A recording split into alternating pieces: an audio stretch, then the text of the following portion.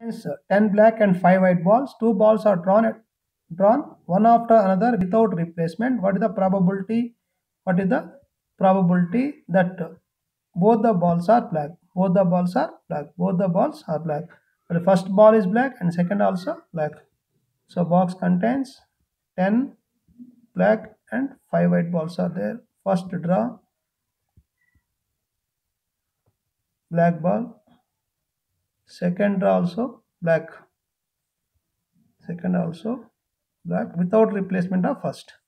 So without replacement of the first ball. Okay. So that is the logic. Now we're going to take the steps. Let event that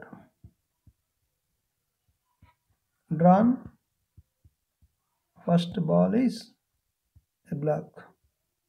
So what the probability for drawing first ball is black? 10 by 15. Any one ball, that is 2 by 3. So we event that drawn second ball is also black without replacement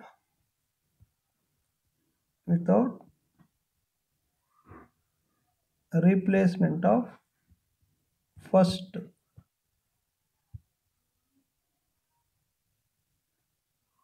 drawn ball. So now there are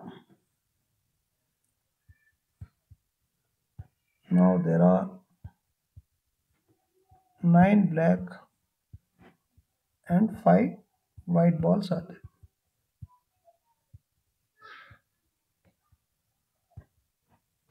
All there. Now probability of second ball is black. The probability of this one, probability of B given A, that is 9 by 14. 9 by 14 is the answer here, because total number of black balls 9 and 5 white ball. You can take one black ball. So out of total 14. Right? Therefore, probabilities of both black balls, that is probability of A intersection B, P of A into P of B by A by multiplication theorem. This is why what here by multiplication theorem. By multiplication theorem. So this is P of A is